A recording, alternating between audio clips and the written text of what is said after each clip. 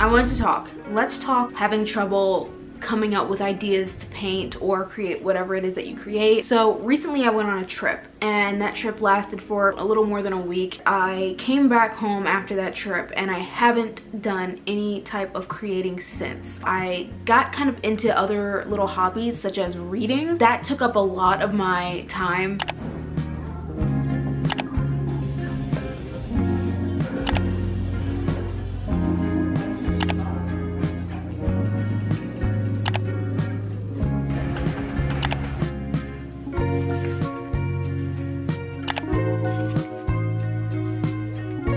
So I didn't really have enough time to put into painting because I was really into reading this book. I want to get back into painting, but for whatever reason, I don't know what it is. I don't know. I don't know where to start. I painted this portrait of this elderly man sitting at a restaurant, and I loved that style and I couldn't wait to get back to it. While I was painting that, I was thinking about, wow, I can create a huge painting. When I say huge, I'm probably talking more like 24 by 36 or 30 by 40, and kind of make like this huge scene where you see people walking and sitting and eating and things like that. Like, that's the type of stuff that I want to paint. Right now, I cannot wrap my head around, for one, how to find a reference, and two, where to get started. My problem with finding a reference is that you have a picture in your head, but you can't really find a reference for that on the internet. Like, you know, you can't find it on Pinterest, you can't find it on Google, you can't find any type of image like that. I thought maybe I need to just start carrying my camera around everywhere, and anytime I get inspiration, just snap a quick photo. Or not even my camera, my phone. Like, just snap a quick photo anytime I see something that inspires me even a little bit. Then from there, I can use those references to then put into a new painting. But while I'm thinking about all of these ideas that I want to put into a new painting, I'm realizing that I don't know if I'm ready to start a huge painting right now, because I don't want to ruin a canvas if I'm not totally ready and inspired to paint. And recently I came across this ad that was this lady. She's kind of like maybe a teacher, an instructor, a professor, I'm not quite sure, a writer herself, I believe. And she is kind of coaching writers or aspiring authors on their journey. And she said something that kind of stuck with me. She says that she tells these people to work on smaller pieces so that they can feel the accomplishment of finishing. And I kind of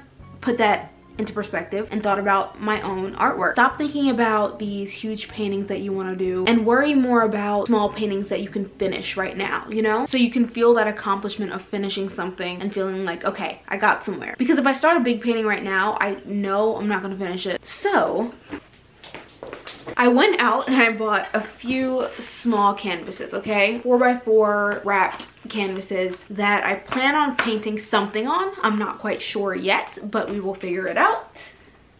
When I went to Michael's, they were buy one get one free, so I was like, give me 4. The other one is that looks funny. This week I'm going to try to get some tiny paintings done, and hopefully I can get somewhere.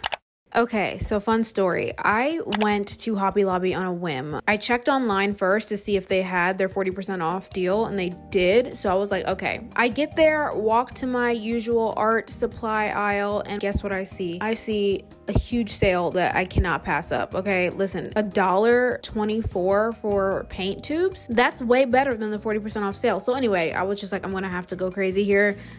This is like a once in a blue moon type thing. Let me go ahead.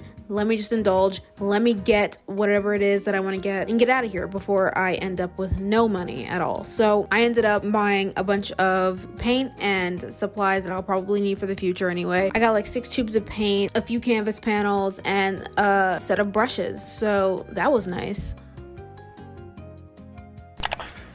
Okay, I just want to say, removing yourself from your comfort zone it's important. When you do that, you're kind of forcing yourself to think a little bit harder, and it kind of helps you to get better at whatever craft it is that you do. I finished the little 4x4 canvas piece, but this is it. My little grocery store. Isn't it cute? I don't know. I find it to be really kind of adorable. I don't know why. I've always like admired paintings like this where people would pack so much detail into a small space, and I kind of want to get better at that. So like whenever I want to expand the scale, paint something a little bit bigger. I have some experience in getting a lot of detail into small spaces because listen, this is a 4x4. Do you see how tiny that is? Like, that's so small. I want to paint something that's almost like that big. I mean, if you're comparing, yeah, small. I want to paint something that's more like that big, but like it has this much detail in it, you know? And that I know is gonna take me forever. And I don't want to feel overwhelmed. I might feel overwhelmed. Actually, that might be inevitable, but I want to feel like I can tackle it, you know? So that was kind of like step one. Get that little painting done, and it's done. But anyway, I think this is it for this video. Thank you for watching this video. If you've made it this far, I would love if you subscribed. I don't want to be like that person, but like, listen, my other socials for my art accounts are in the description below. I would love if you check those out. Give me a little follow.